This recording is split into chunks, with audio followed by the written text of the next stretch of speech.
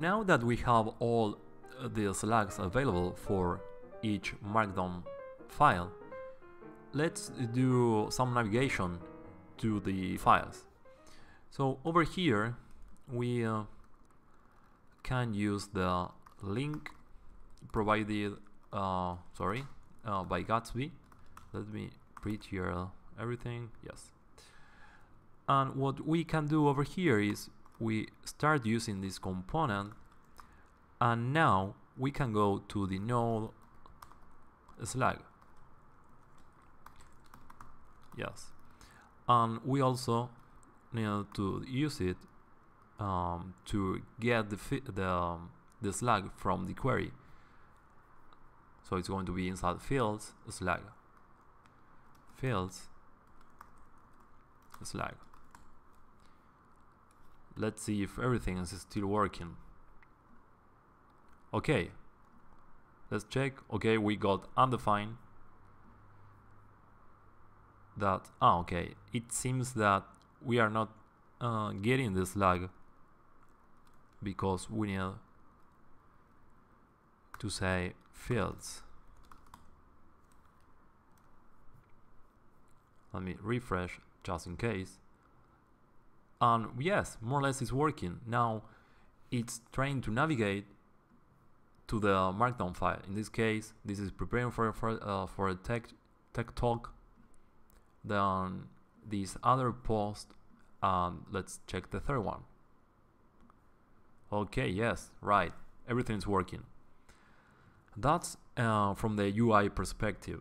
But now, somehow we need to implement a component which it's used as a template for each post, and we need to inject the data of each post in this new template component. So let's try to build that. Through the API, we need to create different pages for each of the Markdown files. For doing that, the API gives us the following function, which is create pages. Create pages. This is going to receive the graph QL and also the actions. Once we have that, we also need a specific function for creating the pages, which is, of course, create page, that we get from actions.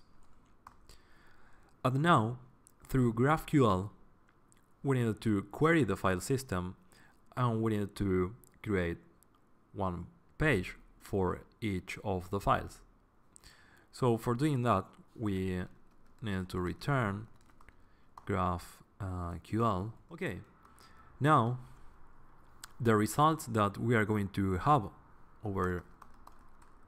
after the query is resolved, it's more or less going to be this object that we have over here, and then that will allow us to iterate over the edges, and then we can create one page for each of the objects. So this returns an object with the prop data, and yes, inside here we can say data, let me copy the prop, all Markdown remark edges for each, and for each of the objects we get the node, and over here we have to use the function create page. This create page function will receive the context. The context it's going to be available into our template that we are going to create. So over there we are going to provide to our context the slug, because then our template it's going to query the file system using this slug, and in that way it's going to get the data for that specific file. That's the whole idea. So once again, we need to get inside the node fields slug. But that's not enough.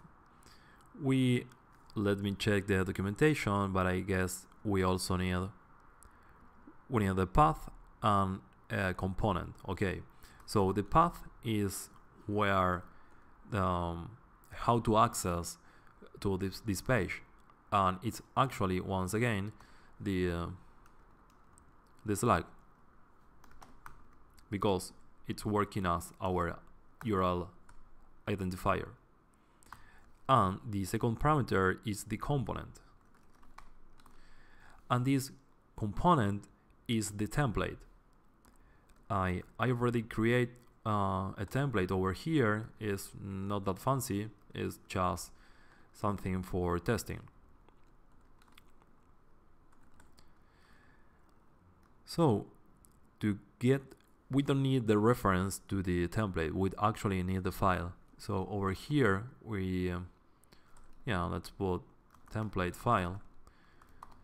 We can do it through the path.resolve, and it's placed in source templates blog post.js, and then we can use it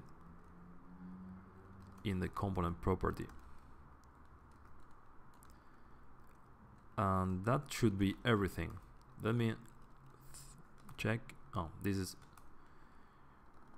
not over here, so we need the path from require path.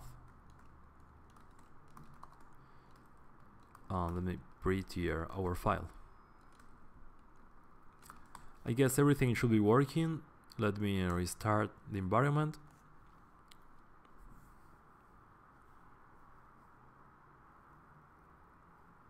Yes. Let's see what is happening. We go to our index file now. Yes, that's nice.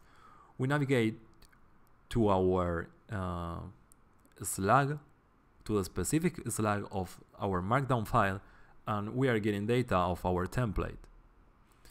So now, in the next video, we are going to fill the data of this Markdown.